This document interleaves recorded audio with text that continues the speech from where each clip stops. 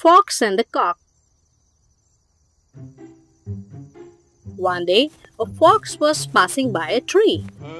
He saw a cock sitting on a branch of the tree. The fox was mouth-watered.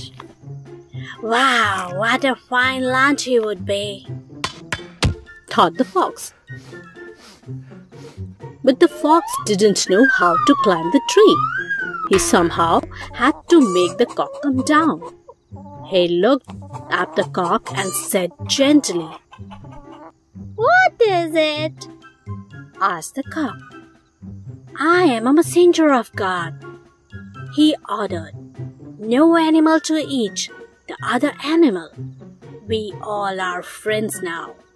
Come down, let's celebrate." The smart cock replied, "Oh, that's really great. We should probably call the host." "Look, they are almost here." The fox was collapsed on hearing this. And when he was about to run, the cock said, "Why are you running? Are not we all friends?" "Yes, but the host might not know this yet." Saying this, the fox ran as fast as he could.